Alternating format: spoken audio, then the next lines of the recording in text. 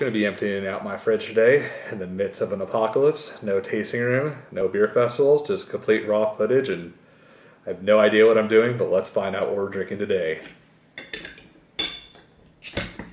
Today we're going to be talking about a beer from Logsdon Farmhouse Ales, and it's a collab with Mikkeller called Stems and Stones. It's a oak-aged wild ale, and see how it tastes. Beer isn't too difficult to pour. We are using a tulip glass, which is perfect for higher gravity beers, like stuff like these higher ABV sours. So I guess a little information on the brewery. Logsdon is on the border of Washington and Oregon. Do a lot of like saisons, a lot of ales, a lot of sours, stuff that's like lighter in color.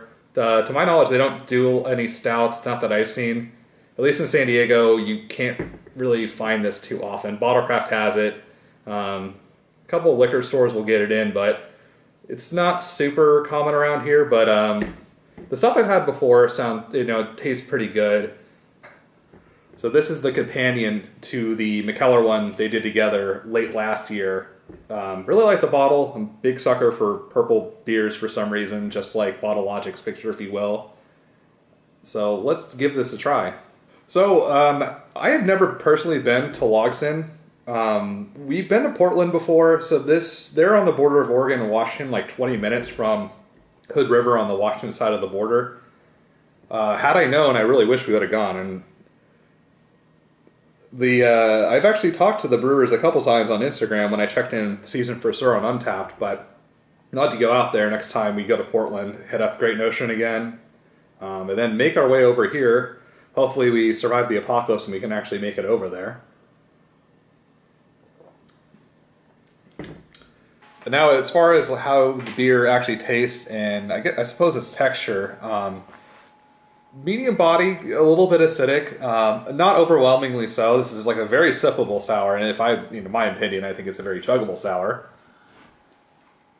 But definitely taste the plum in here, a bit of orange. Apparently has Syrah grapes in there, so I guess I can kind of get that vibe off of it. It's a bit fruity, but it does have like more of a mellow taste, but at the same time being fairly acidic. As far as other things I've had from Logsdon, this is probably one of the higher up ones I'd recommend, but most of the stuff that they actually make is pretty fair. It's pretty good in the sour community. Definitely would get a sixer of this, but it's a little pricey, so I don't know if you can really pick up a sixer, but if you're ever in the market and you see Logsdon on the shelf, highly recommend it. Apparently it has a bit of like a wildflower taste. I don't know if I get that, but I don't really have a lot of sours that use that, so if that's what you're into, I guess you'd have to try for yourself to really verify if that's in there. But described as a sippable ale, definitely agree. Honestly, on point. Very on point with this description. Plums and oranges are really the thing I detect most out of this. As I said, I wouldn't describe the wildflowers, but I think they need to change the label from sippable to chuggable, but to each their own. There's only 2 minutes left? Yeah. There's only 2 minutes left. I have actually talked to the people on Instagram before when I had Mikkeller's Season for Sir, the collab with Logsdon.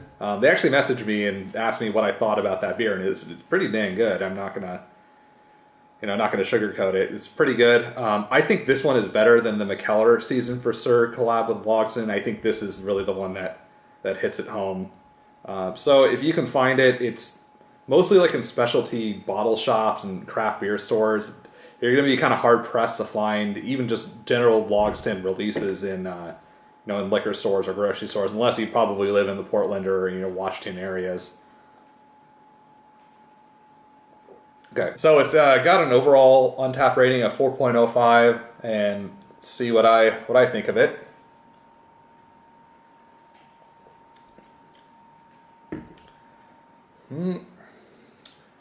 I think I'm actually going to give it a little higher score. I'd go as far as saying 4.25 on this guy. overall, highly recommend this. Pick it up if you see it, or really just get any of Logsdon's releases if you happen to find it. Otherwise, that's it. Follow me on Untappd at BFHPA or on Instagram at Map the Destroyer. Go ahead and throw a comment down. If you agree with me, let me know what your Untappd rating is. Comment should be down there if YouTube doesn't change it. Subscribe, and we're going to ride this thing out, and we'll get this figured out as time goes on. But watch for more video releases of random things in my fridge.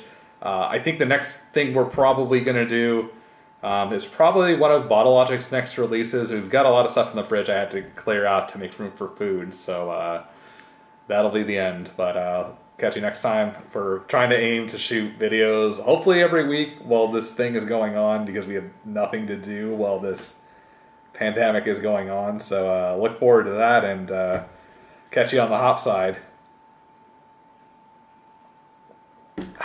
Tasty. You're doing great, sweetie. This is the Logsdon companion to that beer.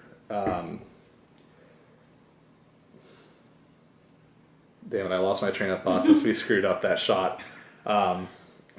This is the Logsdon companion to that beer. Hopefully I'm correct. Otherwise I'm going to be called out as a liar that doesn't know anything about beer. And yes, it has plums in it. Plums and grapes, it looks like. Plums and grapes, it looks like. Stop laughing at me.